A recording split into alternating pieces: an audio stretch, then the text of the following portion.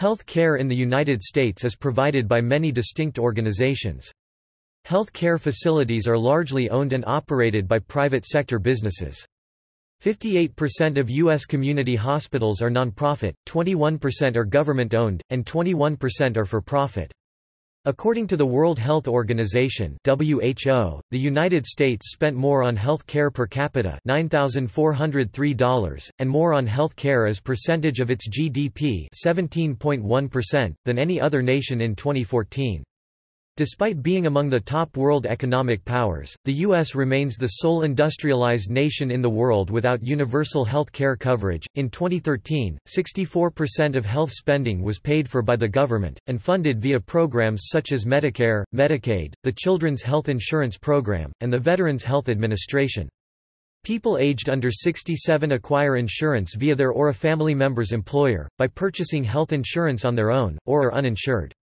Health insurance for public sector employees is primarily provided by the government in its role as employer. The United States life expectancy is 78.6 years at birth, up from 75.2 years in 1990. This ranks 42nd among 224 nations, and 22nd out of the 35 industrialized OECD countries, down from 20th in 1990.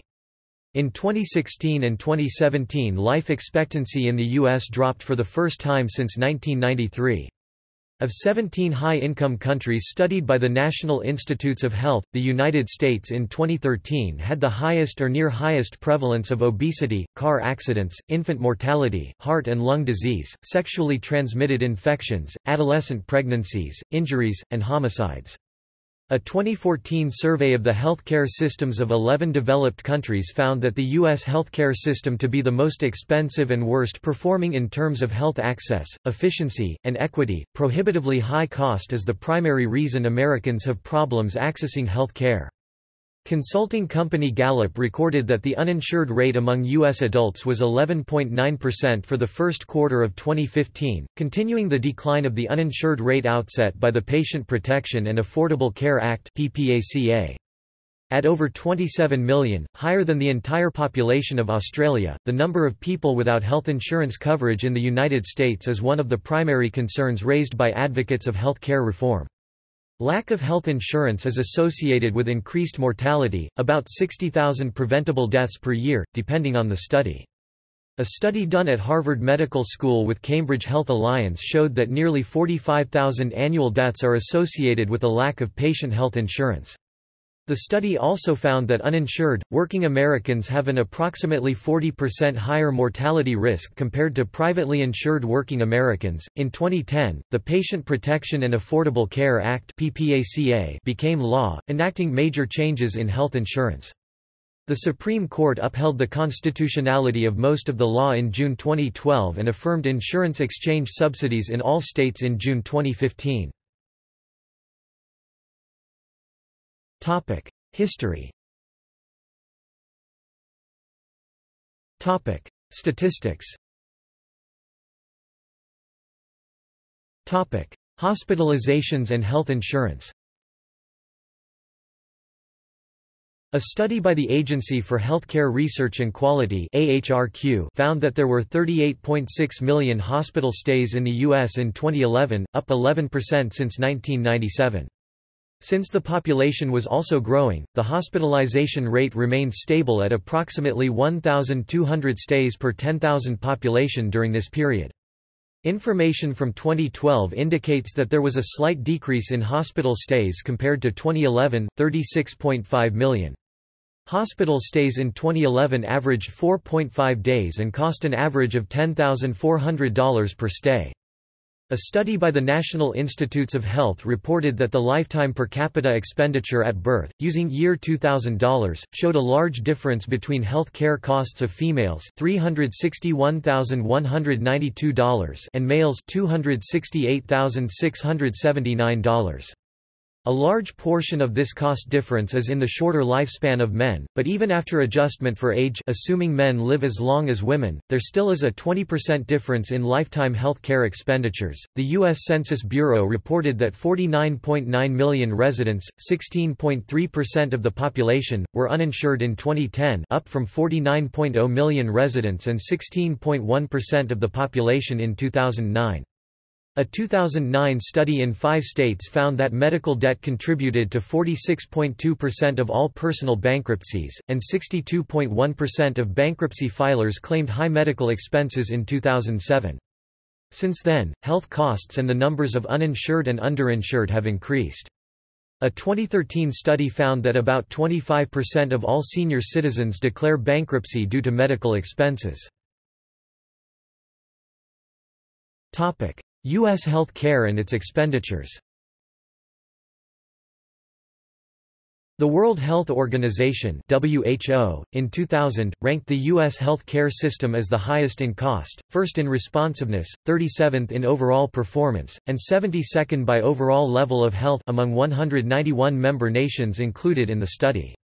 In 2008, the Commonwealth Fund, an advocacy group seeking greater government involvement in U.S. healthcare, then led by former Carter administration official Karen Davis, ranked the United States last in the quality of health care among similar countries, and noted U.S. care costs the most. According to the WHO, the United States spent more on health care per capita $9,990, and more on health care as percentage of its GDP 17.8% than any other nation in 2008.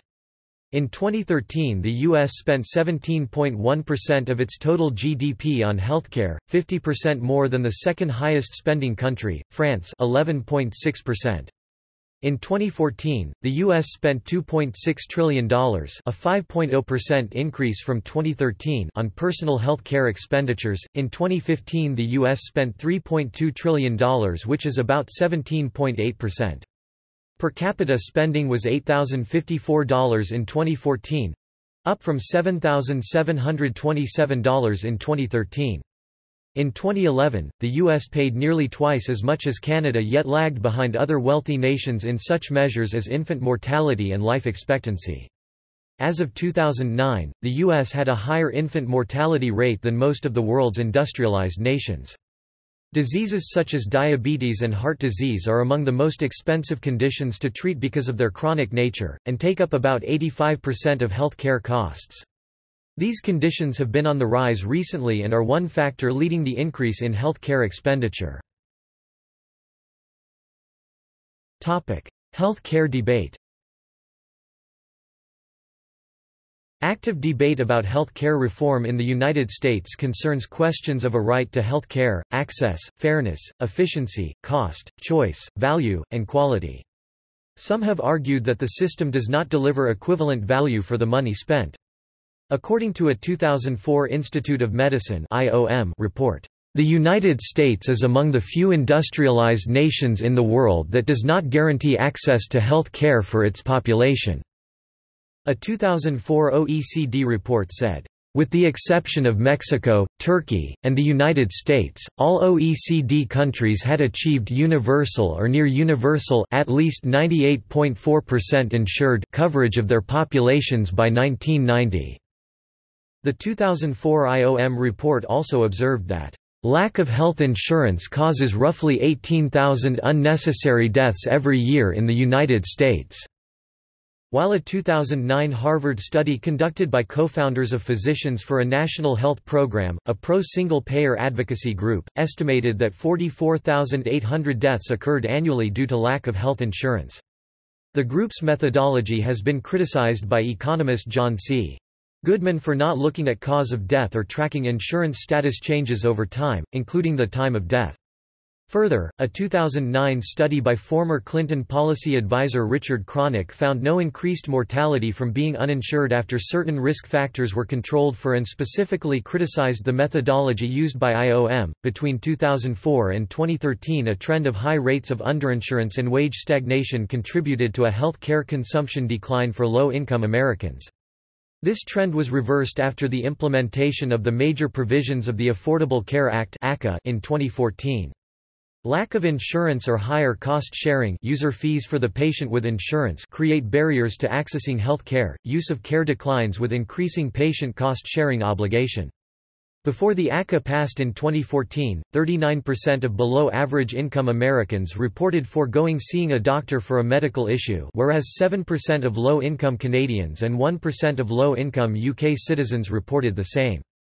Foregone medical care due to extensive cost sharing may ultimately increase costs due to downstream medical issues. This dynamic may play a part in US's international ranking as having the highest health care expenditures despite significant patient cost sharing. As of 2017, the possibility that the ACA may be repealed or replaced has intensified interest in the questions of whether and how health insurance coverage affects health and mortality.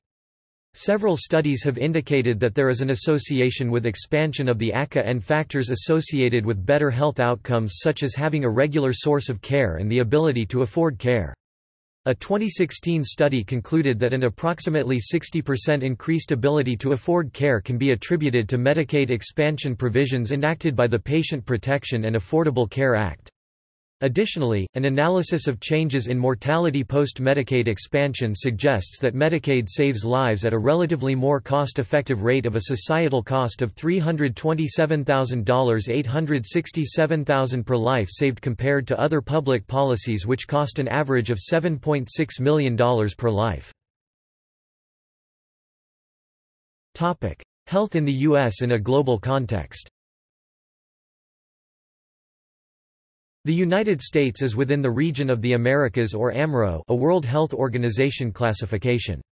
Within AMRO, the U.S. had the third lowest under-5 child mortality rate U5MR in 2015.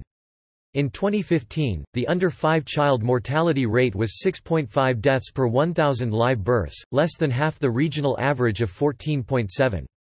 The U.S. had the second lowest maternal mortality in AMRO, 14 per 100,000 live births, well below the regional average of 52.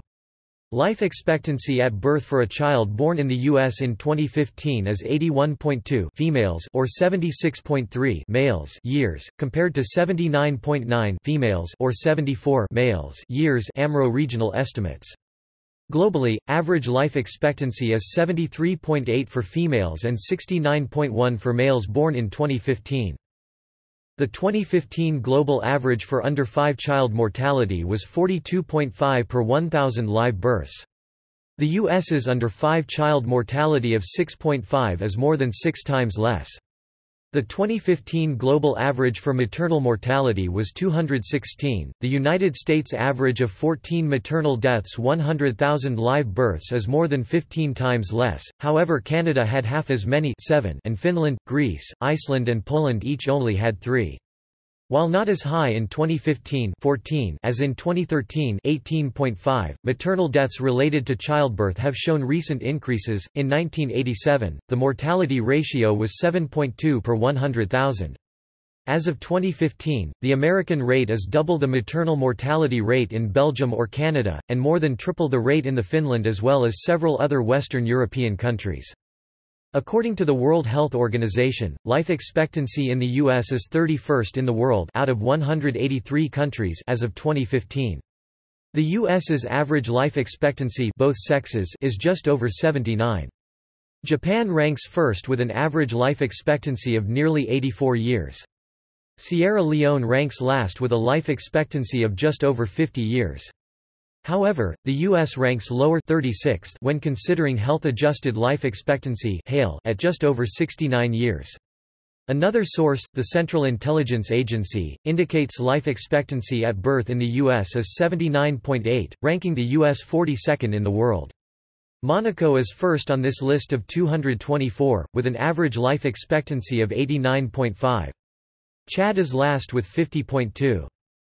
A 2013 National Research Council study stated that, when considered as one of 17 high-income countries, the United States was at or near the top in infant mortality, heart and lung disease, sexually transmitted infections, adolescent pregnancies, injuries, homicides, and rates of disability. Together, such issues place the U.S. at the bottom of the list for life expectancy in high-income countries. As of 2007, U.S. males could be expected to live almost 4 fewer years than those in Switzerland, and U.S. females could be expected to live over 5 years less than women in Japan. Females born in the U.S. in 2015 have a life expectancy of 81.6 years, and males 76.9 years, more than 3 years less and as much as over 5 years less than people born in Switzerland 85.3 f, 81.3 m or Japan 86.8 f, 80.5 m in 2015. Causes of mortality in the U.S. The top 3 causes of death among both sexes and all ages in the U.S. have consistently remained cardiovascular diseases ranked first, neoplasms second, and neurological disorders third, since the 1990s.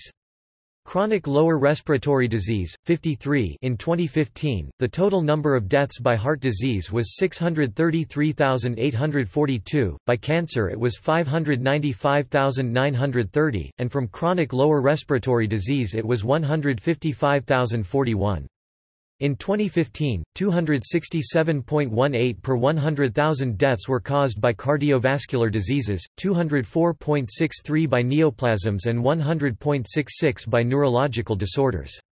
Diarrhea, lower respiratory and other common infections were ranked 6th overall, but had the highest rate of infectious disease mortality in the U.S. at 31.65 deaths per 100,000.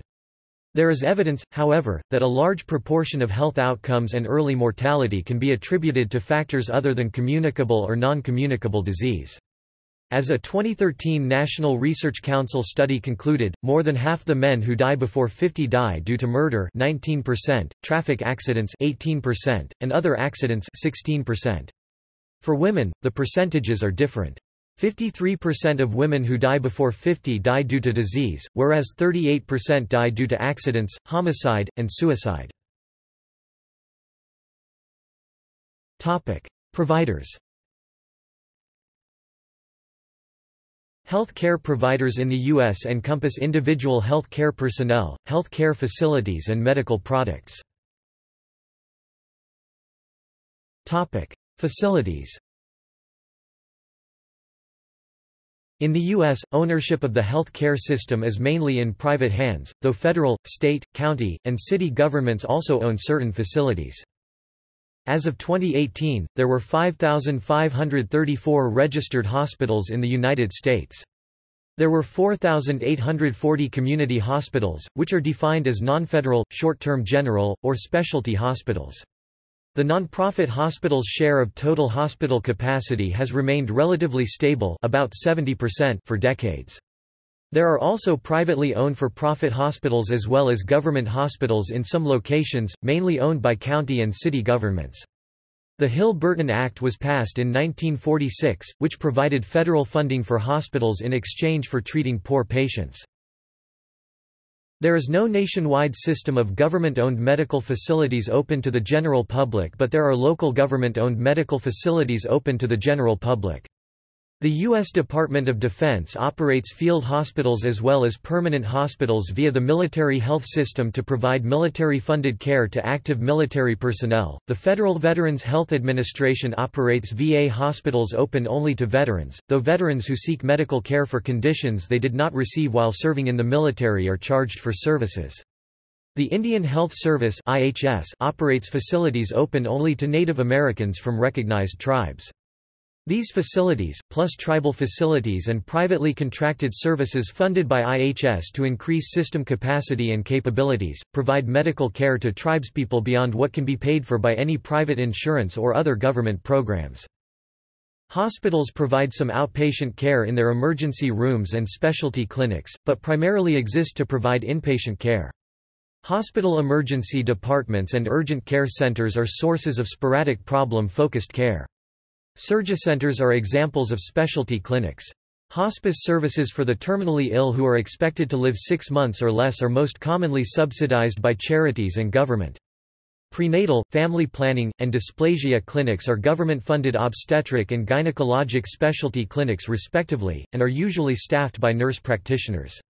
Services, particularly urgent care services, may also be delivered remotely via telemedicine by providers such as Teladoc. Besides government and private healthcare facilities, there are also 355 registered free clinics in the United States that provide limited medical services.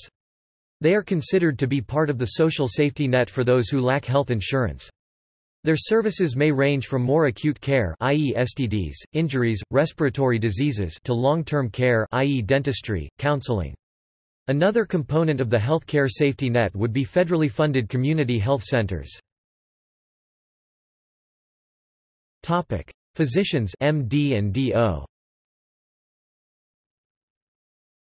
Physicians in the U.S. include those trained by the U.S. medical education system, and those that are international medical graduates who have progressed through the necessary steps to acquire a medical license to practice in a state. This includes going through the 3 steps of the Medical Licensing Examination (USMLE). The first step of the USMLE tests whether medical students both understand and are capable of applying the basic scientific foundations to medicine after the second year of medical school.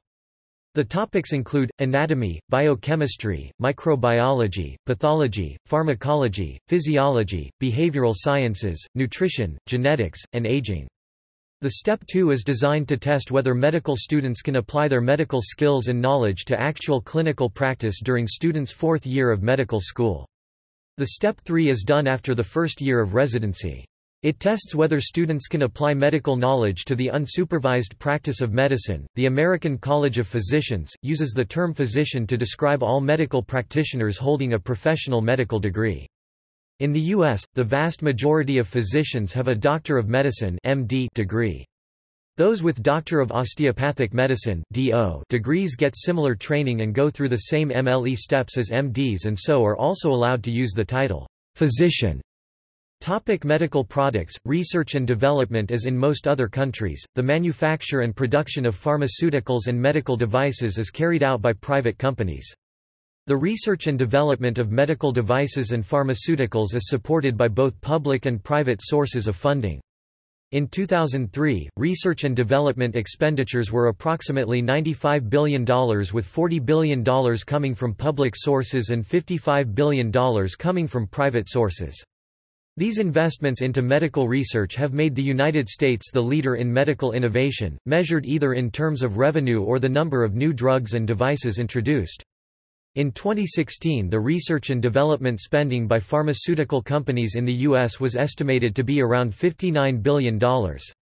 In 2006, the United States accounted for 3/4 of the world's biotechnology revenues and 82% of world R&D spending in biotechnology.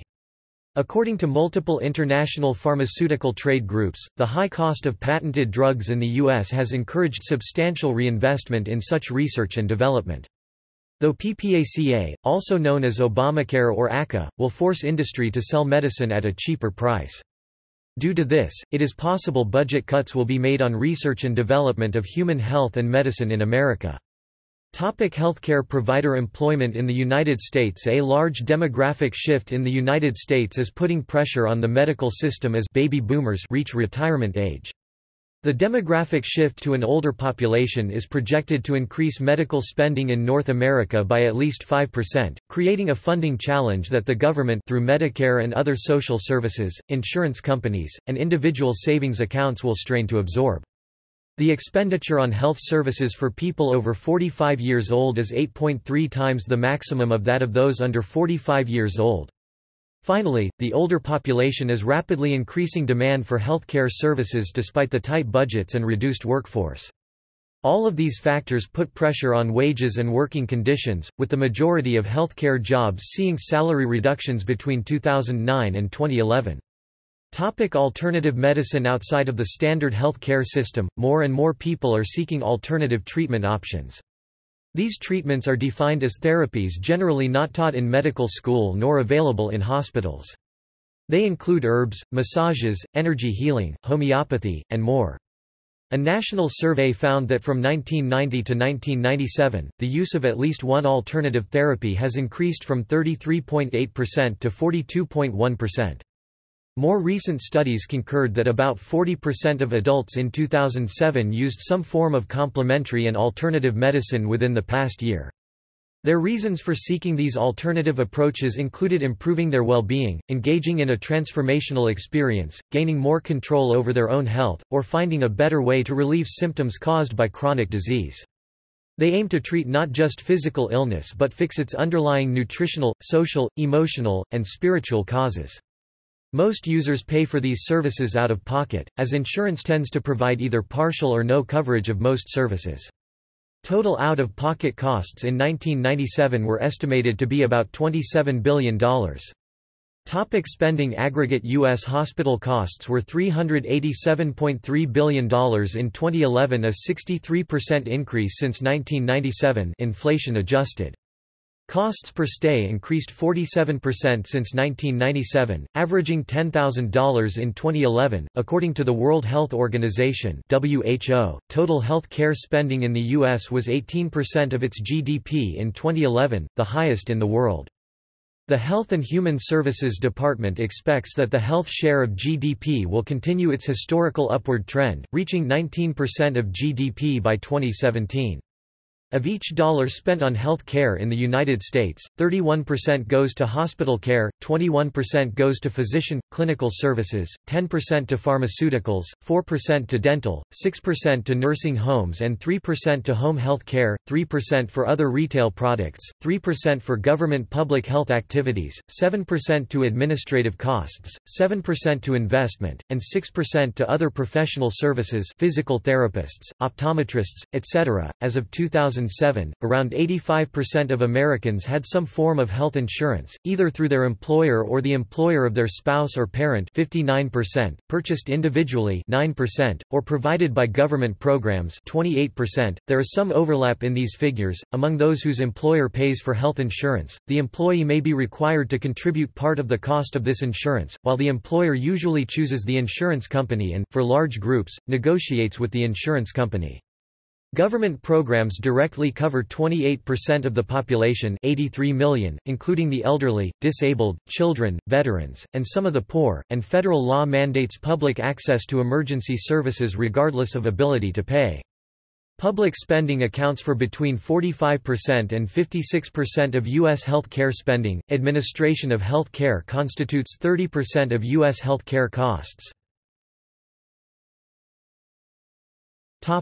Regulation and oversight. Involved organizations and institutions. Healthcare is subject to extensive regulation at both the federal and the state level, much of which arose haphazardly. Under this system, the federal government cedes primary responsibility to the states under the McCarran-Ferguson Act. Essential regulation includes the licensure of health care providers at the state level and the testing and approval of pharmaceuticals and medical devices by the U.S. Food and Drug Administration (FDA), and laboratory testing. These regulations are designed to protect consumers from ineffective or fraudulent healthcare. Additionally, states regulate the health insurance market and they often have laws which require that health insurance companies cover certain procedures, although state mandates generally do not apply to the self-funded health care plans offered by large employers, which exempt from state laws under preemption clause of the Employee Retirement Income Security Act. In 2010, the Patient Protection and Affordable Care Act (PPACA) was signed by President Barack Obama and includes various new regulations, with one of the most notable being a health insurance mandate which requires all citizens to purchase health insurance. While not regulation per se, the federal government also has a major influence on the healthcare market through its payments to providers under Medicare and Medicaid, which in some cases are used as a reference point in the negotiations between medical providers and insurance companies. At the federal level, U.S. Department of Health and Human Services oversees the various federal agencies involved in health care. The health agencies are a part of the U.S. Public Health Service, and include the Food and Drug Administration, which certifies the safety of food, effectiveness of drugs and medical products, the Centers for Disease Prevention, which prevents disease, premature death, and disability, the Agency of Health Care Research and Quality, the Agency Toxic Substances and Disease Registry, which regulates hazardous spills of toxic substances, and the National Institutes of Health, which conducts medical research. State governments maintain state health departments, and local governments counties and municipalities often have their own health departments, usually branches of the state health department. Regulations of a state board may have executive and police strength to enforce state health laws. In some states, all members of state boards must be health care professionals. Members of state boards may be assigned by the governor or elected by the state committee. Members of local boards may be elected by the mayor-council. The McCarran-Ferguson Act, which cedes regulation to the states, does not itself regulate insurance, nor does it mandate that states regulate insurance. Acts of Congress that do not expressly purport to regulate the business of insurance will not preempt state laws or regulations that regulate the business of insurance. The Act also provides that federal antitrust laws will not apply to the business of insurance as long as the state regulates in that area, but federal antitrust laws will apply in cases of boycott, coercion, and intimidation. By contrast, most other federal laws will not apply to insurance whether the states regulate in that area or not. Self-policing of providers by providers is a major part of oversight. Many health care organizations also voluntarily submit to inspection and certification by the Joint Commission on Accreditation of Hospital Organizations, JCAHO. Providers also undergo testing to obtain board certification attesting to their skills. A report issued by Public Citizen in April 2008 found that, for the third year in a row, the number of serious disciplinary actions against physicians by state medical boards declined from 2006 to 2007, and called for more oversight of the boards. The Federal Centers for Medicare and Medicaid Services (CMS) publishes an online searchable database of performance data on nursing homes. In 2004, libertarian think tank Cato Institute published a study which concluded that regulation provides benefits in the amount of $170 billion but costs the public up to $340 billion. The study concluded that the majority of the cost differential arises from medical malpractice, FDA regulations, and facilities regulations. Certificates of need for hospitals.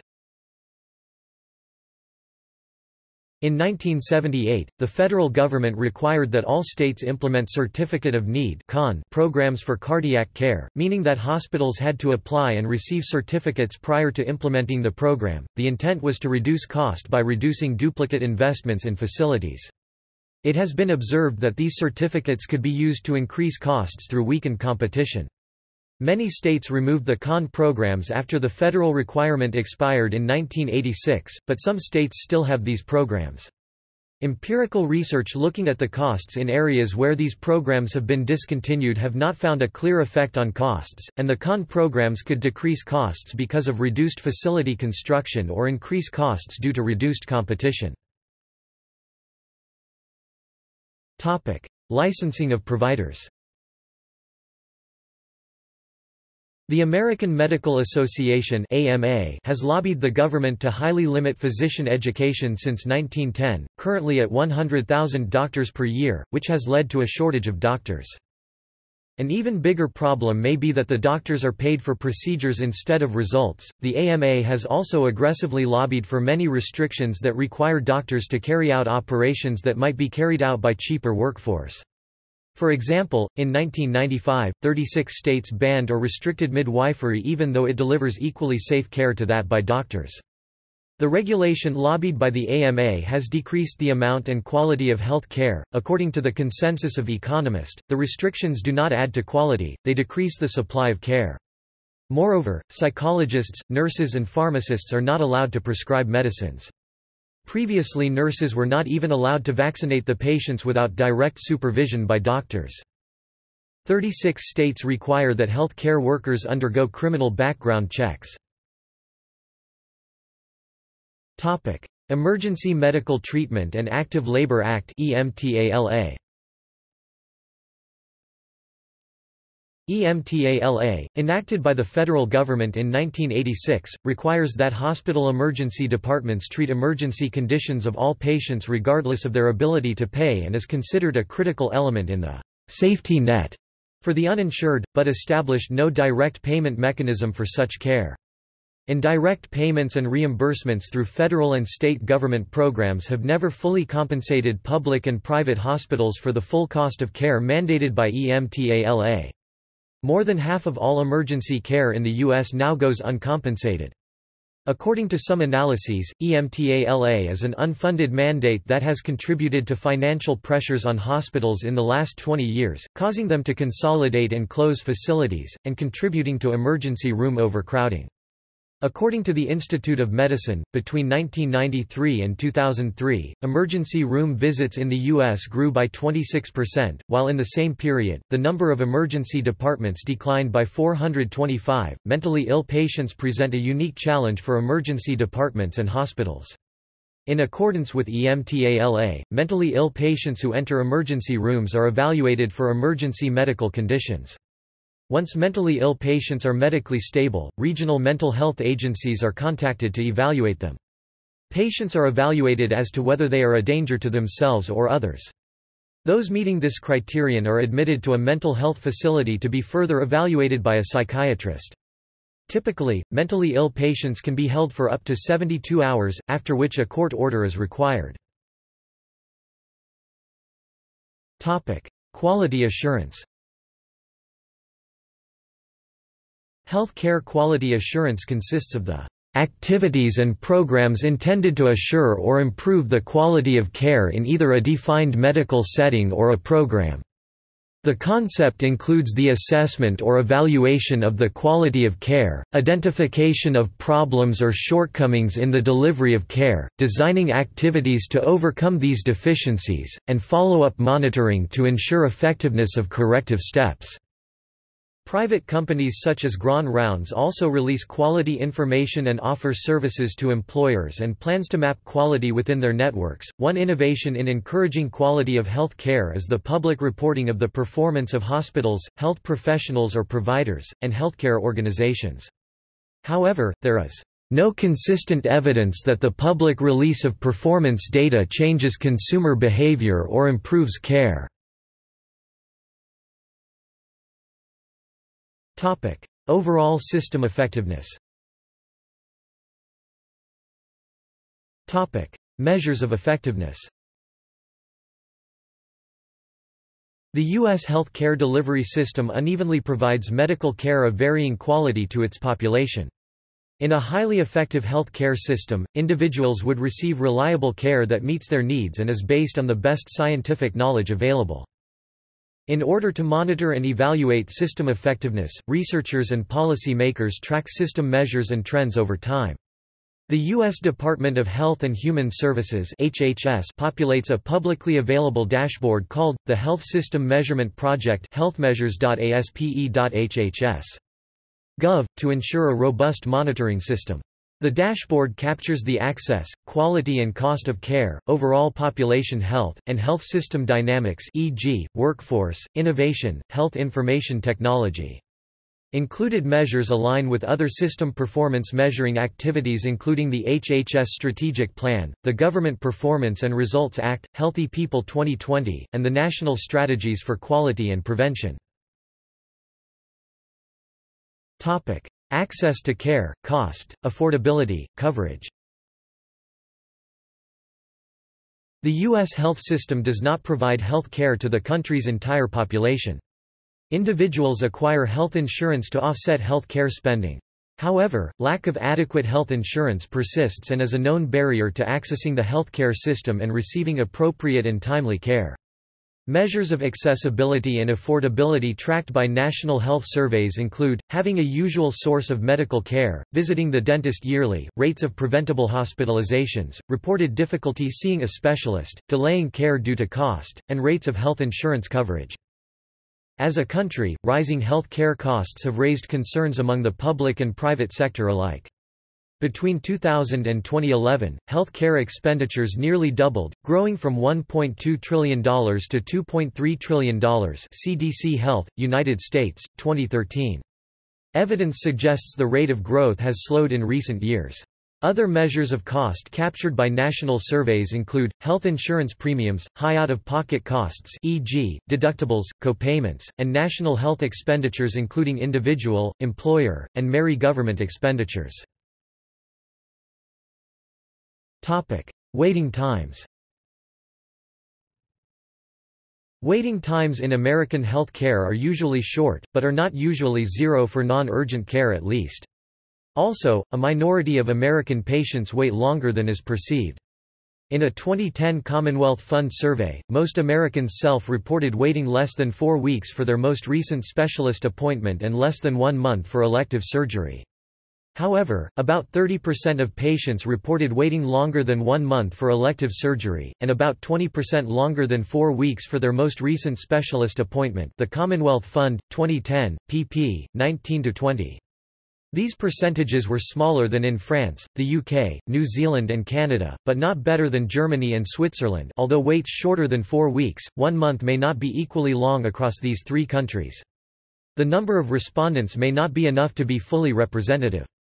In a study in 1994 comparing Ontario to 3 regions of the U.S., self-reported mean wait times to see an orthopedic surgeon were 2 weeks in those parts of the U.S., and 4 weeks in Canada.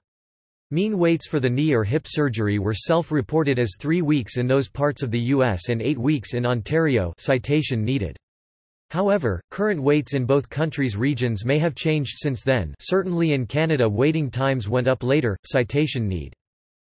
It is unclear how many of the American patients waiting longer have to.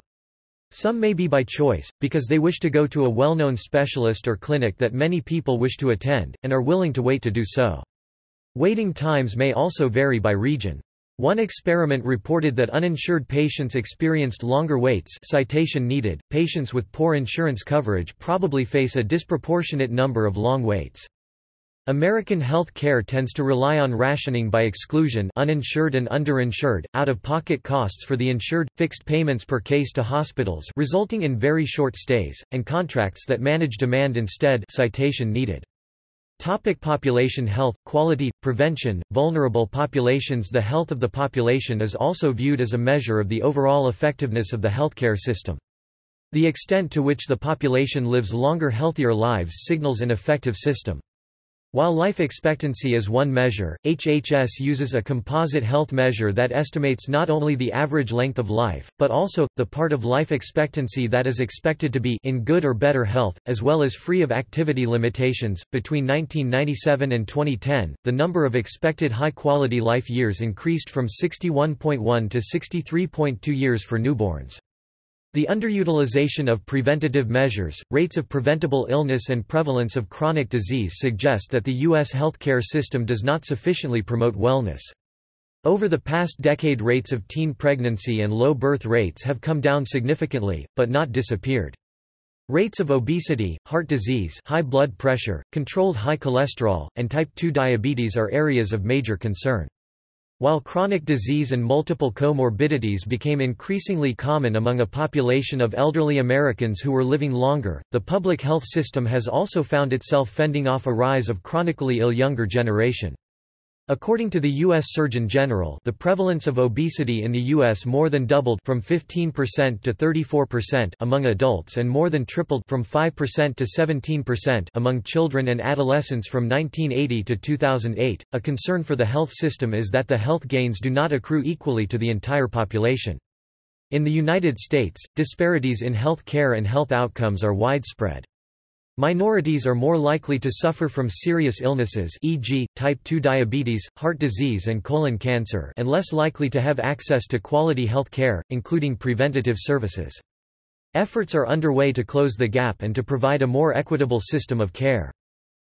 Innovation, workforce, healthcare IT, R&D. Finally, the United States tracks investment in the healthcare system in terms of a skilled healthcare workforce, meaningful use of healthcare IT, and R&D output. This aspect of the healthcare system performance dashboard is important to consider when evaluating cost of care in America. That is because in much of the policy debate around the high cost of U.S. healthcare, proponents of highly specialized and cutting-edge technologies point to innovation as a marker of an effective healthcare system.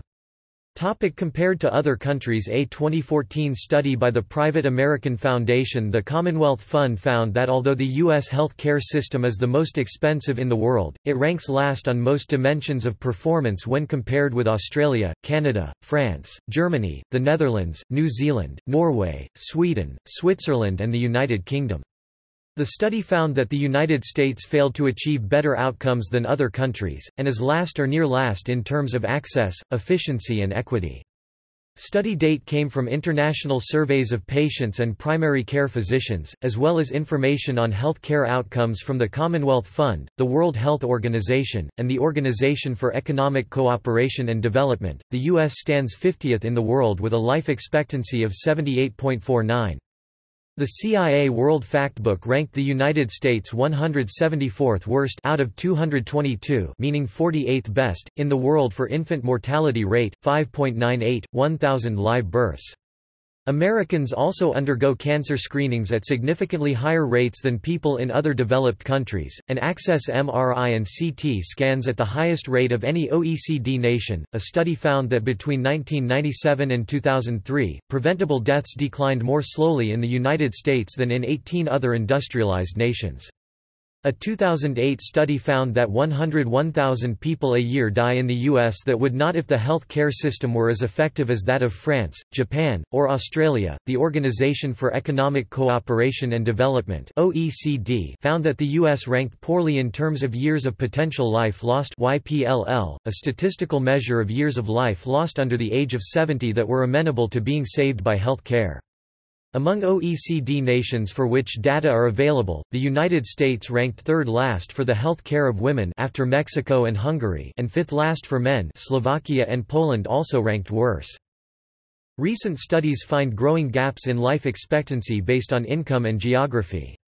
In 2008, a government-sponsored study found that life expectancy declined from 1983 to 1999 for women in 180 counties, and for men in 11 counties, with most of the life expectancy declines occurring in the Deep South, Appalachia, along the Mississippi River, in the Southern Plains and in Texas. The difference is as high as 3 years for men, 6 years for women. The gap is growing between rich and poor and by educational level, but narrowing between men and women and by race. Another study found that the mortality gap between the well-educated and the poorly educated widened significantly between 1993 and 2001 for adults ages 25 through 64. The authors speculated that risk factors such as smoking, obesity, and high blood pressure may lie behind these disparities. In 2011, the U.S. National Research Council forecasted that deaths attributed to smoking, on the decline in the U.S., will drop dramatically, improving life expectancy. It also suggested that 1/5 to 1/3 of the life expectancy difference can be attributed to obesity, which is the worst in the world and has been increasing. In an analysis of breast cancer, colorectal cancer, and prostate cancer diagnosed during 1990 to 1994 in 31 countries, the U.S. had the highest 5-year relative survival rate for breast cancer and prostate cancer, although survival was systematically and substantially lower in black U.S. men and women. The debate about U.S. health care concerns questions of access, efficiency, and quality purchased by the high sums spent. The World Health Organization (WHO) in 2000 ranked the U.S. health care system first in responsiveness, but 37th in overall performance and 72nd by overall level of health among 191 member nations included in the study. The WHO study has been criticized by the free market advocate David Greitzer because fairness in financial contribution was used as an assessment factor, marking down countries with high per capita private or fee-paying health treatment. The WHO study has been criticized, in an article published in Health Affairs, for its failure to include the satisfaction ratings of the general public.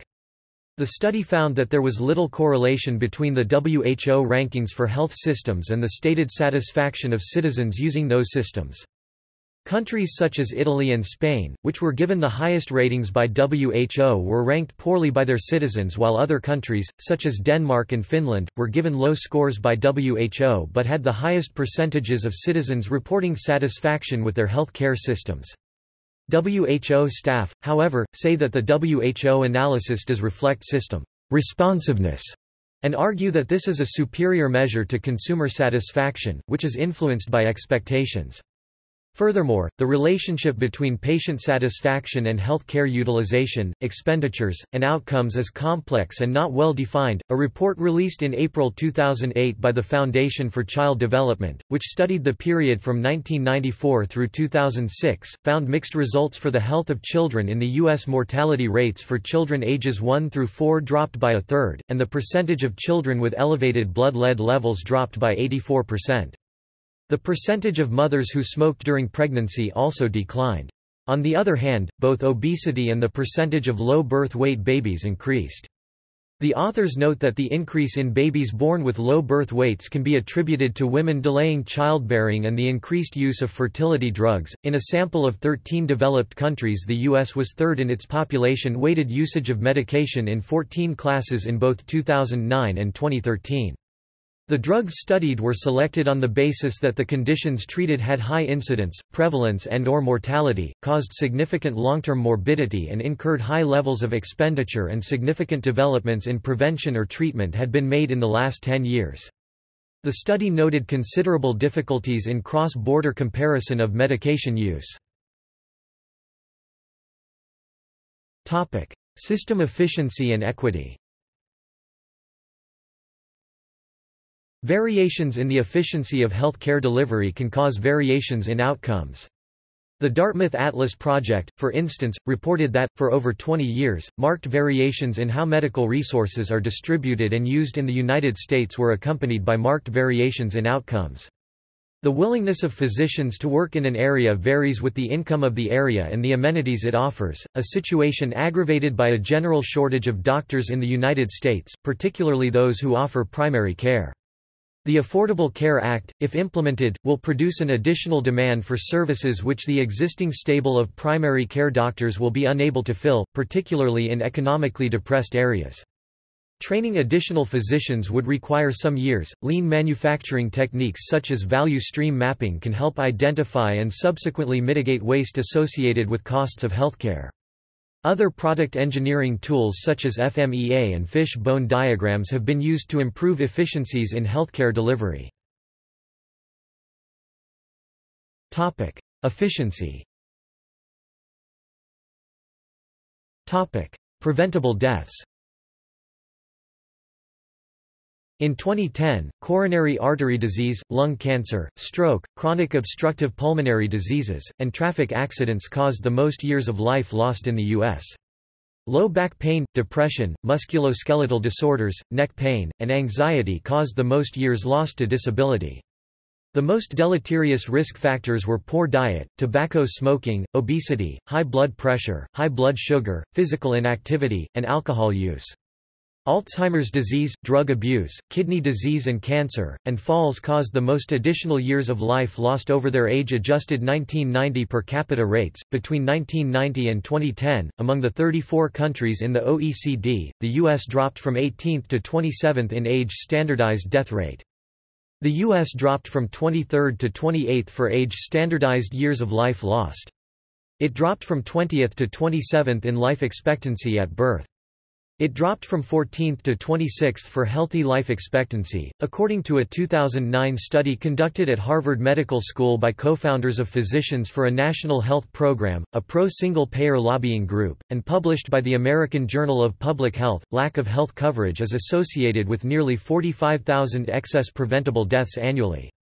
Since then, as the number of uninsured has risen from about 46 million in 2009 to 49 million in 2012, the number of preventable deaths due to lack of insurance has grown to about 48,000 per year.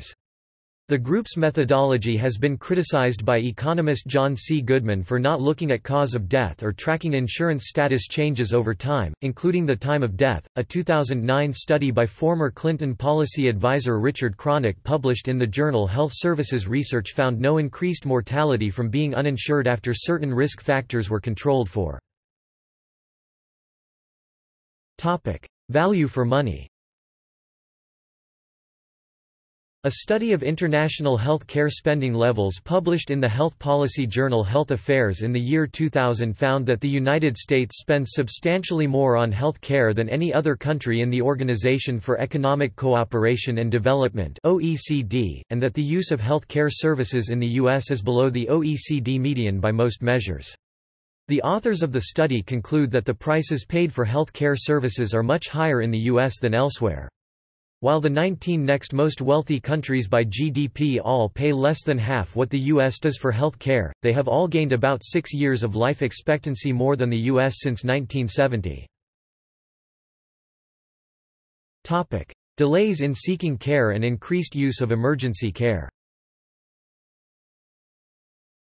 Uninsured Americans are less likely to have regular health care and use preventive services. They are more likely to delay seeking care, resulting in more medical crises, which are more expensive than ongoing treatment for such conditions as diabetes and high blood pressure. A 2007 study published in JAMA concluded that uninsured people were less likely than the insured to receive any medical care after an accidental injury or the onset of a new chronic condition.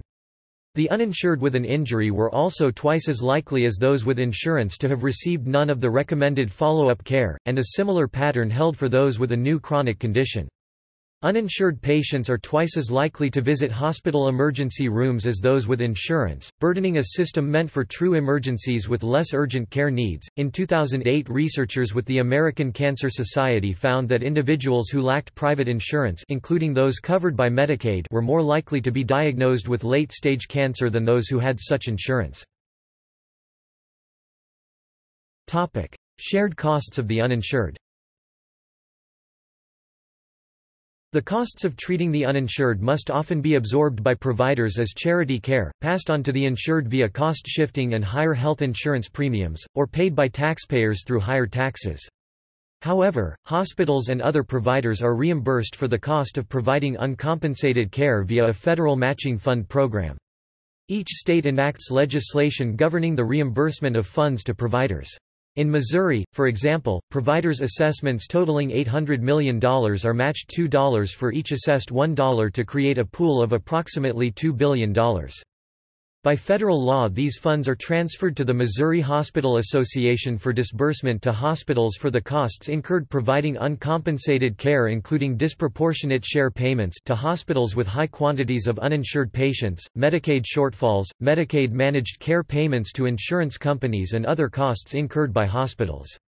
In New Hampshire, by statute, reimbursable uncompensated care costs shall include, charity care costs, any portion of Medicaid patient care costs that are unreimbursed by Medicaid payments, and any portion of bad debt costs that the Commissioner determines would meet the criteria under 42 U.S.C. Section 1396 R4 G governing hospital-specific limits on disproportionate share hospital payments under Title 19 of the Social Security Act. A report published by the Kaiser Family Foundation in April 2008 found that economic downturns place a significant strain on state Medicaid and SHIP programs.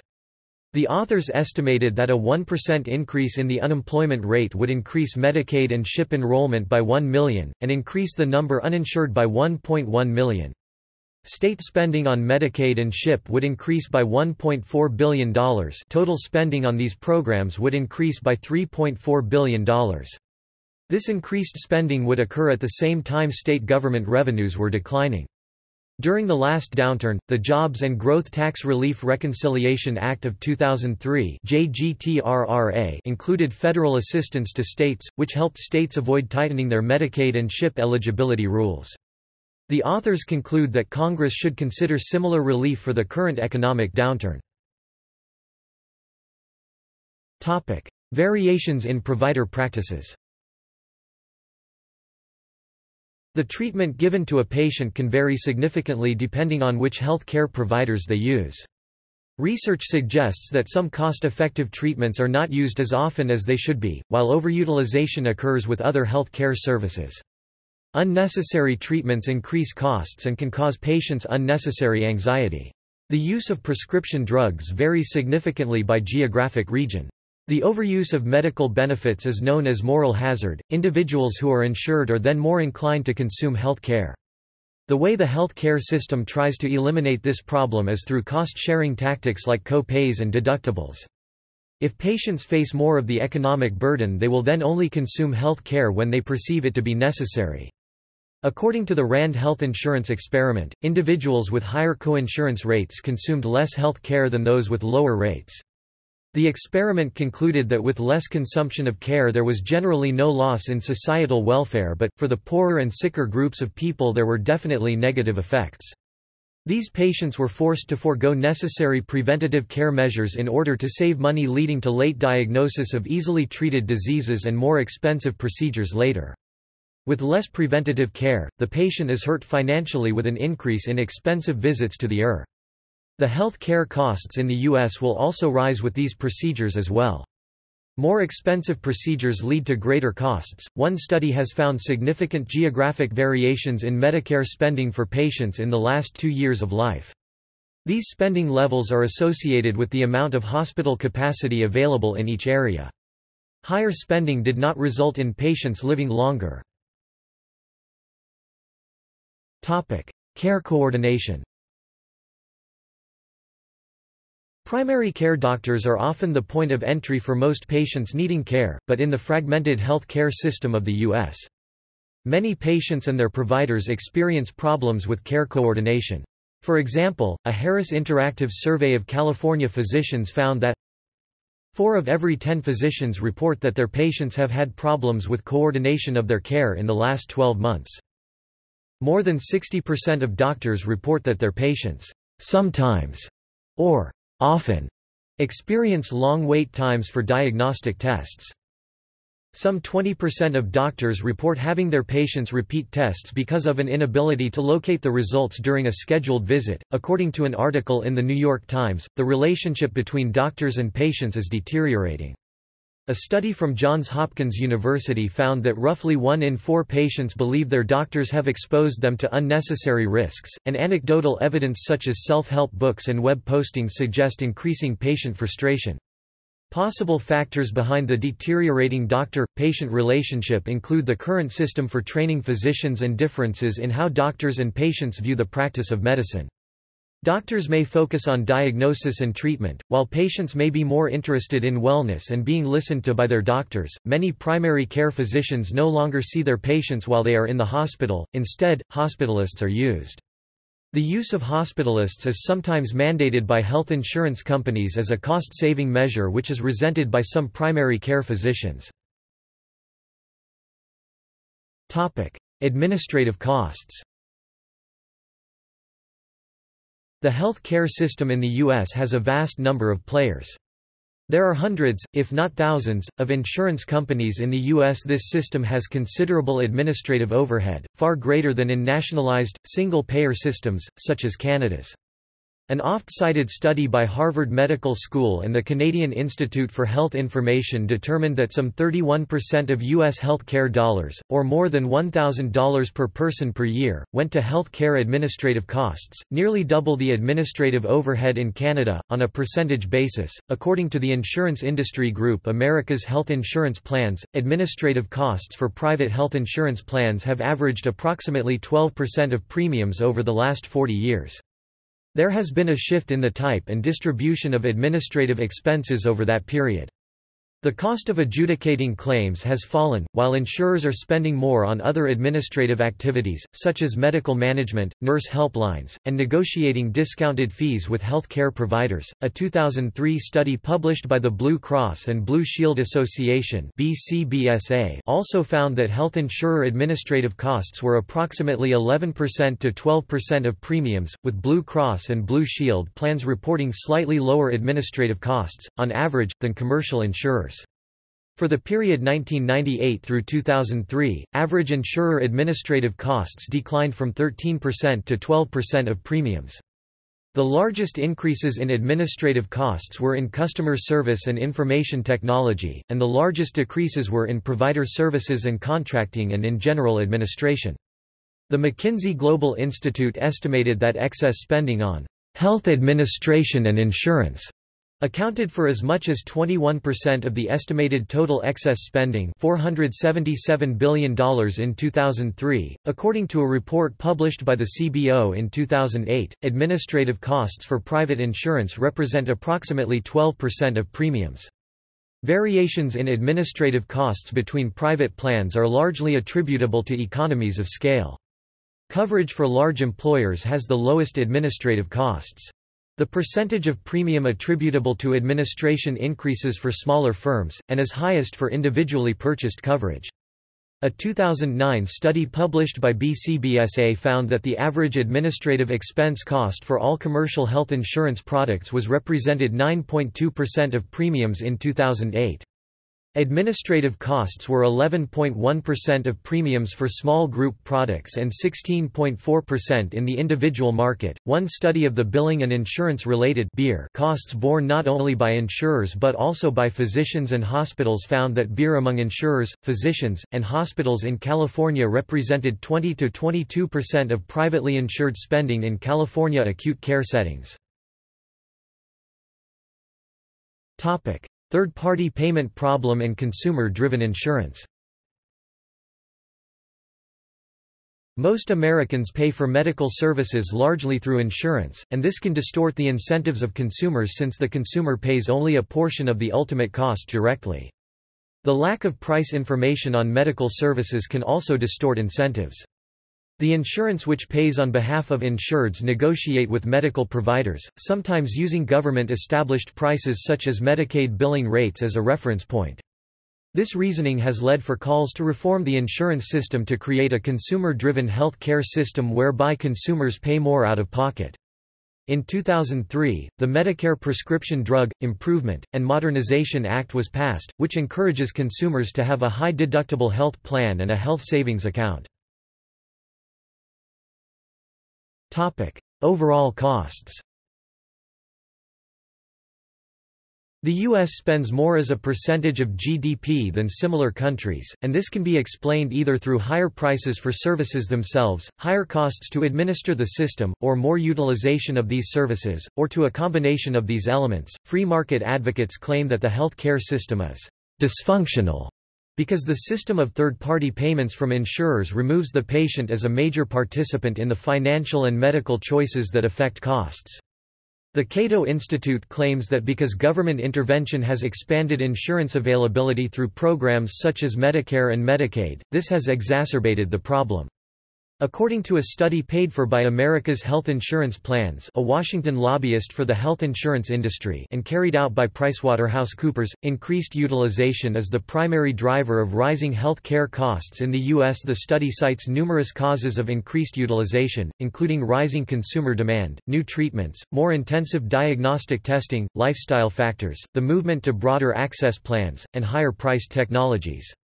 The study also mentions cost shifting from government programs to private payers. Low reimbursement rates for Medicare and Medicaid have increased cost-shifting pressures on hospitals and doctors, who charge higher rates for the same services to private payers, which eventually affects health insurance rates. Health care costs rising far faster than inflation have been a major driver for health care reform in the United States. Surgical, injury, and maternal and neonatal health hospital visit costs increased by more than 2% each year from 2003 to 2011. Further, while average hospital discharges remained stable, hospital costs rose from $9,100 in 2003 to $10,600 in 2011, and were projected to be $11,000 by 2013. In March 2010, Massachusetts released a report on the cost drivers which it called unique in the nation.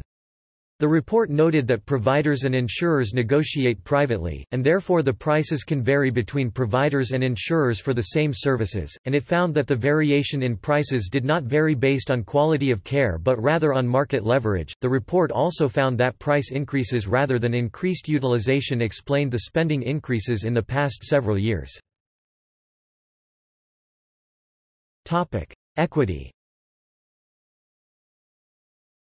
Topic: Coverage.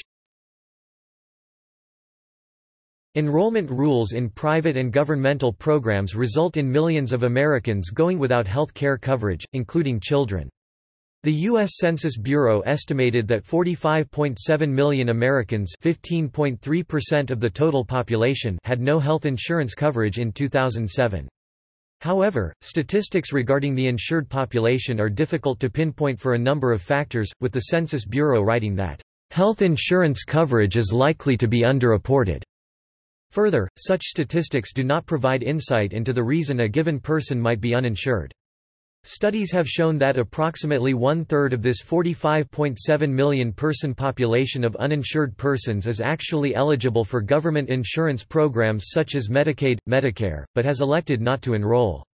The largest proportion of the population of uninsured Americans is persons earning in excess of $50,000 per annum, with those earning over $75,000 p.a., comprising the fastest growing segment of the uninsured population.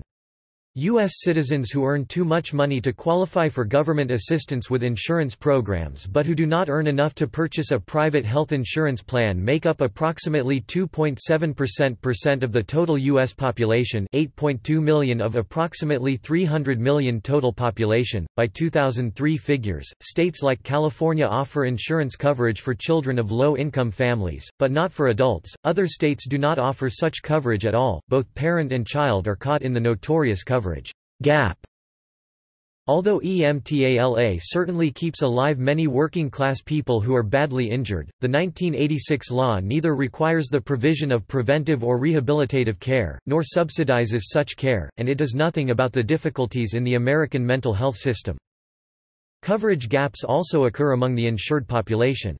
Johns Hopkins University professor Vicente Navarro stated in 2003, "The problem does not end here, with the uninsured. An even larger problem is the underinsured." And, "The most credible estimate of the number of people in the United States who have died because of lack of medical care was provided by a study carried out by Harvard Medical School professors Himmelstein and Woolhandler. They concluded that almost 100,000 people died in the U.S. yearly because of lack of needed care." Another study by the Commonwealth Fund published in Health Affairs estimated that 16 million U.S. adults were underinsured in 2003. The study defined underinsurance as characterized by at least one of the following conditions: annual out-of-pocket medical expenses totaling 10% or more of income, or 5% or more among adults with incomes below 200% of the federal poverty level, or health plan deductibles equaling or exceeding 5% of income. The underinsured were significantly more likely than those with adequate insurance to forego health care, report financial stress because of medical bills, and experience coverage gaps for such items as prescription drugs. The study found that underinsurance disproportionately affects those with lower incomes. 73% of the underinsured in the study population had annual incomes below 200% of the federal poverty level. Another study focusing on the effect of being uninsured found that individuals with private insurance were less likely to be diagnosed with late-stage cancer than either the uninsured or Medicaid beneficiaries. A study examining the effects of health insurance cost sharing more generally found that chronically ill patients with higher co-payments sought less care for both minor and serious symptoms, while no effect on self-reported health status was observed. The authors concluded that the effect of cost sharing should be carefully monitored. Coverage gaps and affordability also surfaced in a 2007 international comparison by the Commonwealth Fund. Among adults surveyed in the U.S., 37% reported that they had foregone needed medical care in the previous year because of cost, either skipping medications, avoiding seeing a doctor when sick, or avoiding other recommended care. The rate was higher, 42%, among those with chronic conditions. The study reported that these rates were well above those found in the other 6 countries surveyed: Australia, Canada, Germany, the Netherlands, New Zealand, and the UK. The study also found that 19% of U.S. adults surveyed reported serious problems paying medical bills, more than double the rate in the next highest country. Even being eligible for Medicaid does not guarantee access to healthcare. Physicians may elect to not accept Medicaid patients. According to one study, top reasons for physicians refusing to participate in Medicaid include slow reimbursement, complex regulations, too much paperwork, and the necessity for extra staff to process the excess paperwork. Mental health. Mental illness affects 1 out of 6 adults in the United States. That is about 44.7 million people, as of 2016. In 2006, mental disorders were ranked one of the top 5 most costly medical conditions, with expenditures of $57.5 billion. A lack of mental health coverage for Americans bears significant ramifications to the U.S. economy and social system. A report by the U.S. Surgeon General found that mental illnesses are the second leading cause of disability in the nation and affect 20% of all Americans. It is estimated that less than half of all people with mental illnesses receive treatment or specifically, an ongoing, much-needed, and managed care, where medication alone cannot easily remove mental conditions due to factors such as stigma and lack of access to care. The Paul Wellstone Mental Health and Addiction Equity Act of 2008 mandates that group health plans provide mental health and substance-related disorder benefits that are at least equivalent to benefits offered for medical and surgical procedures. The legislation renews and expands provisions of the Mental Health Parity Act of 1996. The law requires financial equity for annual and lifetime mental health benefits, and compels parity in treatment limits and expands all equity provisions to addiction services. Insurance companies and third-party disability administrators, most notably, Sedgwick CMS, used loopholes and, though providing financial equity, they often worked around the law by applying unequal co-payments or setting limits on the number of days spent in inpatient or outpatient treatment facilities. Medical underwriting and the uninsurable. In most states in the U.S., people seeking to purchase health insurance directly must undergo medical underwriting. Insurance companies seeking to mitigate the problem of adverse selection and manage their risk pools screen applicants for pre-existing conditions. Insurers reject many applicants or quote increased rates for those with pre-existing conditions. Diseases that can make an individual uninsurable include serious conditions, such as arthritis, cancer, and heart disease, but also such common ailments as acne, being 20 pounds over or underweight, and old sports injuries. An estimated 5 million of those without health insurance are considered uninsurable because of pre-existing conditions. Proponents of medical underwriting argue that it ensures that individual health insurance premiums are kept as low as possible. Critics of medical underwriting believe that it unfairly prevents people with relatively minor and treatable pre-existing conditions from obtaining health insurance. One large industry survey found that 13% of applicants for individual health insurance who went through medical underwriting were denied coverage in 2004. Declination rates increased significantly with age, rising from 5% for those under 18 to just under one-third for those aged 60 to 64. Among those who were offered coverage, the study found that 76% received offers at standard premium rates, and 22% were offered higher rates. The frequency of increased premiums also increased with age, so for applicants over 40, roughly half were affected by medical underwriting, either in the form of denial or increased premiums. In contrast, almost 90% of applicants in their 20s were offered coverage, and 3/4 of those were offered standard rates. 70% of applicants aged 60 to 64 were offered coverage, but almost half the time 40% it was at an increased premium. The study did not address how many applicants who were offered coverage at increased rates chose to decline the policy.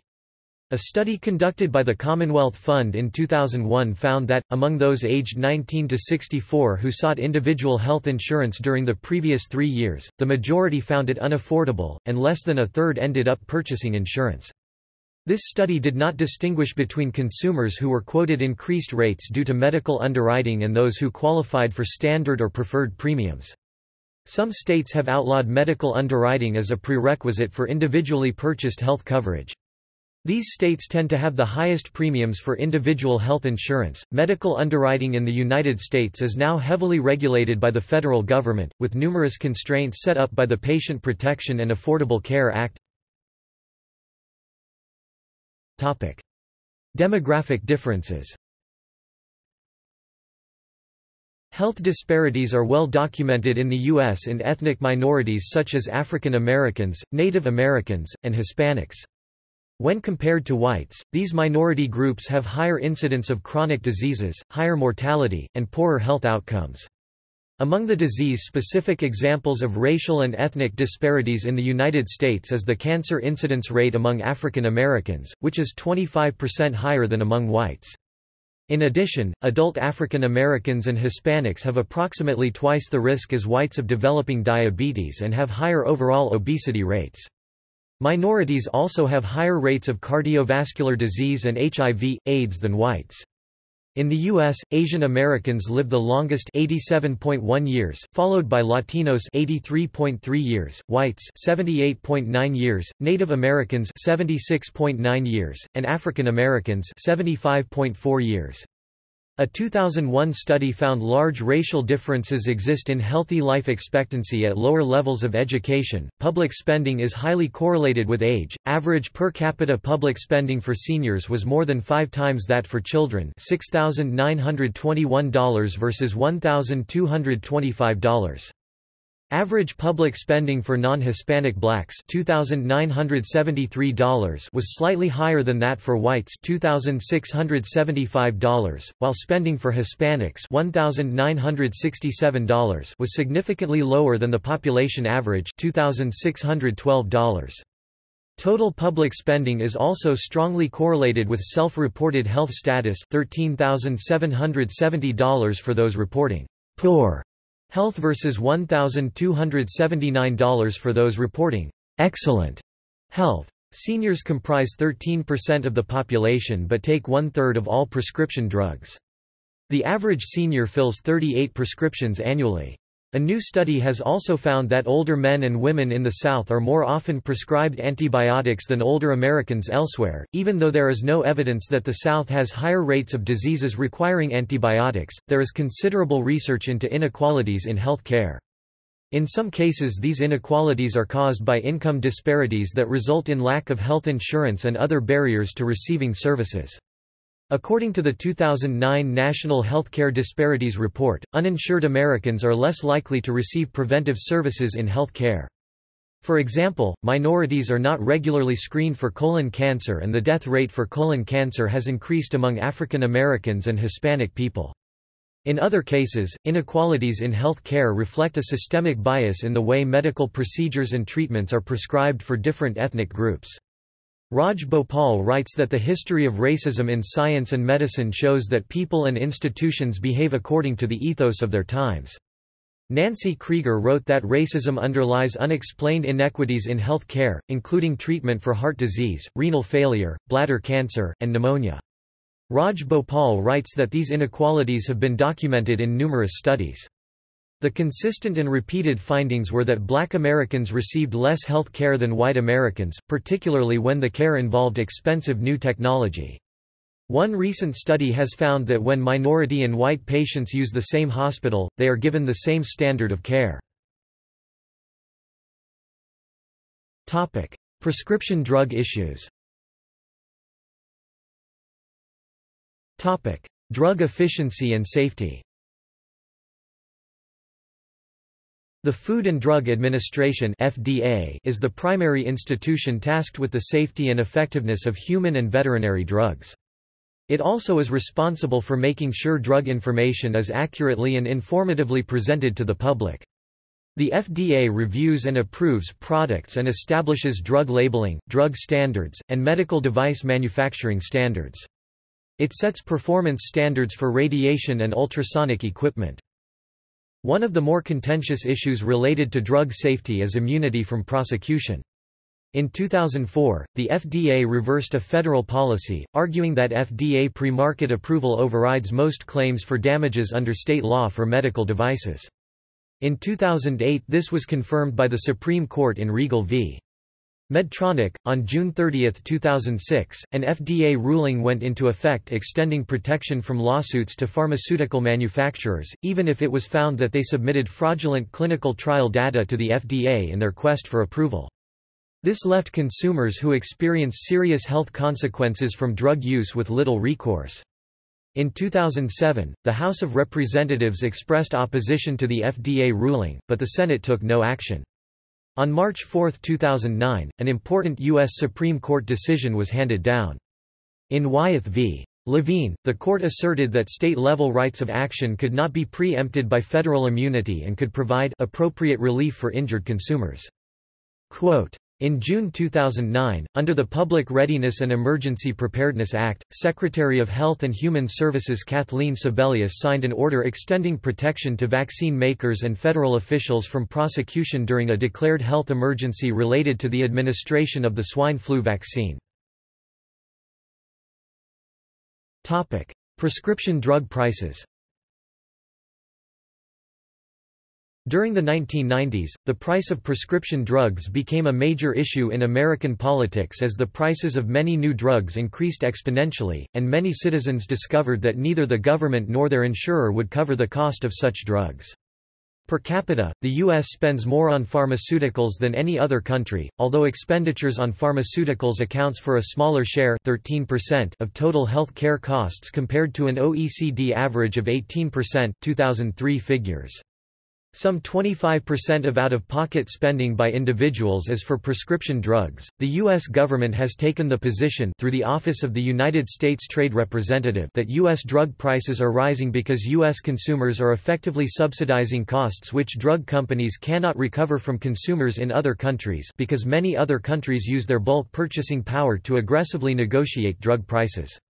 The U.S. position, consistent with the primary lobbying position of the Pharmaceutical Research and Manufacturers of America, is that the governments of such countries are free riding on the backs of U.S. consumers. Such governments should either deregulate their markets, or raise their domestic taxes in order to fairly compensate U.S. consumers by directly remitting the difference between what the companies would earn in an open market versus what they are earning now to drug companies or to the U.S. government. In turn, pharmaceutical companies would be able to continue to produce innovative pharmaceuticals while lowering prices for U.S. consumers. Currently, the U.S., as a purchaser of pharmaceuticals, negotiates some drug prices but is forbidden by law from negotiating drug prices for the Medicare program due to the Medicare Prescription Drug, Improvement, and Modernization Act passed in 2003. Democrats have charged that the purpose of this provision is merely to allow the pharmaceutical industry to profiteer off of the Medicare program. Impact of drug companies. The U.S. is one of 2 countries in the world that allows direct-to-consumer advertising of prescription drugs. Critics note that drug advertisements cost money which they believe have raised the overall price of drugs. When health care legislation was being written in 2009, the drug companies were asked to support the legislation in return for not allowing importation of drugs from foreign countries. Healthcare reform debate. A poll released in March 2008 by the Harvard School of Public Health and Harris Interactive found that Americans are divided in their views of the U.S. health system, and that there are significant differences by political affiliation. When asked whether the U.S. has the best health care system or if other countries have better systems, 45% said that the U.S. system was best and 39% said that other countries' systems are better. Belief that the U.S. system is best was highest among Republicans 68%, lower among independents 40%, and lowest among Democrats 32%. Over half of Democrats 56% said they would be more likely to support a presidential candidate who advocates making the U.S. system more like those of other countries. 37% of independents and 19% of Republicans said they would be more likely to support such a candidate. 45% of Republicans said that they would be less likely to support such a candidate, compared to 17% of independents and 7% of Democrats. A 2004 Institute of Medicine (IOM) report said, "The United States is among the few industrialized nations in the world that does not guarantee access to health care for its population." There is currently an ongoing political debate centering on questions of access, efficiency, quality, and sustainability. Whether a government-mandated system of universal health care should be implemented in the U.S. remains a hotly debated political topic, with Americans divided along party lines in their views of the U.S. health system and what should be done to improve it. Those in favor of universal health care argue that the large number of uninsured Americans creates direct and hidden costs shared by all, and that extending coverage to all would lower costs and improve quality. Cato Institute senior fellow Alan Reynolds argues that people should be free to opt out of health insurance, citing a study by economists Craig Perry and Harvey Rosen that found, "The lack of health insurance among the self-employed does not affect their health. For virtually every subjective and objective measure of their health status, the self-employed and wage earners are statistically indistinguishable for each other." Both sides of the political spectrum have also looked to more philosophical arguments, debating whether people have a fundamental right to have health care provided to them by their government. Lobbying by insurance company and health care industry representatives has played an important role in health care reform efforts. Key politicians such as Senator Max Baucus have taken the option of single-payer health care off the table entirely. In a June 2009 NBC News, Wall Street Journal survey, 76% said it was either extremely or quite important to give people a choice of both a public plan administered by the federal government and a private plan for their health insurance. Advocates for single-payer health care often point to other countries, where national government-funded systems produce better health outcomes at lower cost. Opponents deride this type of system as socialized medicine, and it has not been one of the favored reform options by Congress or the President in both the Clinton and Obama reform efforts. It has been pointed out that socialized medicine is a system in which the government owns the means of providing medicine. The United Kingdom is an example of socialized system, as, in the United States, is the Veterans Health Administration. Medicare is an example of a mostly single-payer system, as is France. Both of these systems have private insurers to choose from, but the government is the dominant purchaser. As an example of how government intervention has had unintended consequences, in 1973, the federal government passed the Health Maintenance Organization Act, which heavily subsidized the HMO business model, a model that was in decline prior to such legislative intervention. The law was intended to create market incentives that would lower health care costs, but HMOs have never achieved their cost reduction potential. Piecemeal market-based reform efforts are complex. One study evaluating current popular market-based reform policy packages concluded that if market-oriented reforms are not implemented on a systematic basis with appropriate safeguards, they have the potential to cause more problems than they solve. According to economist and former U.S. Secretary of Labor, Robert Reich, only a big, national, public option can force insurance companies to cooperate, share information, and reduce costs. Scattered, localized insurance cooperatives are too small to do that and are designed to fail by the moneyed forces opposing democratic health care reform. The Patient Protection and Affordable Care Act, signed into law in March 2010, did not include such an option. As of 2016, healthcare spending in the U.S. went up 4.3% to $3.3 trillion nationwide, which is $10,438 per person. Most of the money, precisely 32%, is being spent on hospital care, which insurance should cover owing to the growing class gap and increasing number of people that are uninsured. Fewer people are getting healthcare because they are afraid that the medical costs will plummet them into debt. While there has been government intervention that tries to prevent this problem, the amount that the United States spends on healthcare remains large. Topic: Patient Protection and Affordable Care Act 2010. The Patient Protection and Affordable Care Act, Public Law 111-148, is a health care reform bill that was signed into law in the United States by President Barack Obama on March 23, 2010. The law includes a large number of health-related provisions, most of which took effect in 2014, including expanding Medicaid eligibility for people making up to 133% of FPL, subsidizing insurance premiums for individuals and families making up to 400% of FPL and capping expenses from 2% to 9.8% of annual income. For the first time, all health policies sold in the United States must cap an individual's or family's medical expenses out of pocket annually. Other provisions include providing incentives for businesses to provide health care benefits, prohibiting denial of coverage and denial of claims based on pre-existing conditions, establishing health insurance exchanges, prohibiting insurers from establishing annual spending caps and support for medical research. The costs of these provisions are offset by a variety of taxes, fees, and cost-saving measures, such as new Medicare taxes for high-income brackets, taxes on indoor tanning, cuts to the Medicare Advantage program in favor of traditional Medicare, and fees on medical devices and pharmaceutical companies. There is also a tax penalty for citizens who do not obtain health insurance unless they are exempt due to low income or other reasons. The Congressional Budget Office estimates that the net effect, including the Reconciliation Act, will be a reduction in the federal deficit by $143 billion over the first decade. However, 2 months later, the office subsequently acknowledged that there was an additional $115 billion in funds needed that were not originally included in the estimate.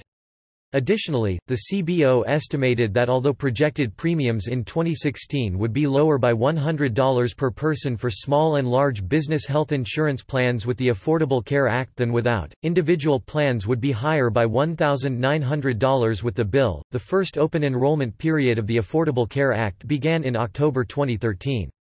Prior to this period, access to health care and insurance coverage trends were worsening on a national level.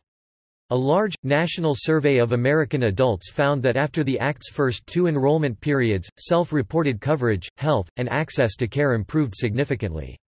Furthermore, insurance coverage for low-income adults were significantly greater in states that expanded Medicaid in comparison with states that did not expand Medicaid.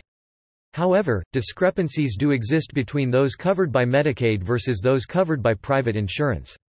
Those insured by Medicaid tend to report fair or poor health, as opposed to excellent or very good health. In May 2011, the state of Vermont became the first state to pass legislation establishing a single-payer health care system. The legislation, known as Act 48, establishes health care in the state as a human right and lays the responsibility on the state to provide a health care system which best meets the needs of the citizens of Vermont.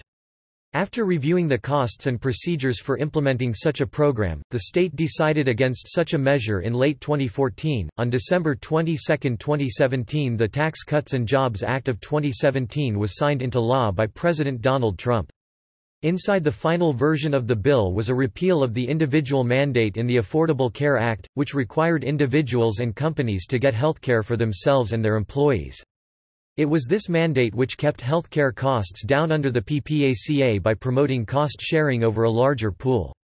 Economists believe the repeal of the individual mandate will lead to higher premiums and lower enrollment in the current market, though they don't agree with how much. In 2017, the new Republican healthcare bill known as the American Health Care Act was passed by the House of Representatives under President Donald Trump. Although the Affordable Care Act and the American Health Care Act both propose tax cuts in order to make insurance more affordable for Americans, however, each of these bills affected Americans in different ways. The people most affected by President Trump's plan are young people, individuals of a higher socioeconomic status, and people who live in urban areas. Young people because individuals between the age of 20 and 30 will see drops in the premiums they pay within their plans. Individuals with higher socioeconomic status because whereas under Obamacare individuals could only make up to $50,000 annually and still receive tax breaks, now under Trump's plan that number has been increased so that individuals who make up to $115,000 annually can receive tax breaks. In addition, those in urban areas can also benefit from the plan because under Obamacare tax credits were designated also by the cost of local healthcare, but the American Health Care Act does not take this into consideration, although rural healthcare is generally more expensive due to the lack of hospitals and available services. Health insurance coverage for immigrants. Of the 26.2 million foreign immigrants living in the U.S. in 1998, 62.9% were non-U.S. citizens. In 1997, 34.3% of non-U.S. citizens living in America did not have health insurance coverage, opposed to the 14.2% of native-born Americans who do not have health insurance coverage. Among those immigrants who became citizens, 18.5% were uninsured, as opposed to non-citizens, who are 43.6% uninsured. In each age and income group, immigrants are less likely to have health insurance. With the recent healthcare changes, many legal immigrants with various immigration statuses now are able to qualify for affordable health insurance. Undocumented immigrants within the United States do not have access to government-funded health insurance. Although the Affordable Care Act allows immigrants to receive insurance at a discounted rate, the same does not go for those without U.S. citizenship. Undocumented immigrants in the U.S. can seek medical help from community centers, or what is termed safety net providers, and participate in fee-for-service medical assistance, but can only buy health insurance from privatized health insurers. See also Notes. References. Further reading. Burnham, John C. Health Care in America, A History 2015, a standard comprehensive scholarly history excerpt. Bird, W. Michael, and Linda A. Clayton. An American Health Dilemma, A Medical History of African Americans and the Problem of Race, Beginnings to 1900 Routledge, 2012. Christensen, Clayton Wong M.D., Jason, Grossman M.D., Jerome, The Innovator's Prescription, McGraw-Hill, 2009. ISBN 978-0-07-159208-6 Deutsch, Albert. The Mentally Ill in America, A History of Their Care and Treatment from Colonial Times 1937. Johnston, Robert D., ed. The Politics of Healing, Histories of Alternative Medicine in Twentieth-Century North America Routledge, 2004. Judd, Deborah, and Kathleen Sitzman. A History of American Nursing 2nd ed. Jones and Bartlett Publishers, 2013. Levitt, Judith Walzer, and Ronald L. Numbers, eds. Sickness and Health in America, Readings in the History of Medicine and Public Health 3rd ed., 1997. Essays by experts. Maher, Maggie, Money-Driven Medicine, The Real Reason Health Care Costs So Much, Harper, Collins, 2006. ISBN 978-0-06-076533-0 Riss, Genter B., Ronald L. Numbers, and Judith Walzer Levitt, eds. Medicine Without Doctors, Home Health Care in American History Science History Publications, USA, 1977. Starr, Paul, The Social Transformation of American Medicine, Basic Books, 1982. ISBN 0-465-07934-2 Warner, John Harley Warner and Janet A. Tighe, eds. Major Problems in the History of American Medicine and Public Health 2001-560 pp. Primary and Secondary Source Historiography. Burnham, John C. What is Medical History? 2005-163 pp. Excerpt numbers, Ronald L. The History of American Medicine, A Field in Ferment Reviews in American History 10 No. 4 1982-245-63 in JSTOR. Topic external links National Center for Health Statistics from Centers for Disease Control and Prevention CDC National Health Expenditure Data US from United States Department of Health and Human Services DHHS United States Profile from the World Health Organization. Health care in the United States at Curly Families USA contains links to numerous studies and literature about various aspects of health care in the U.S.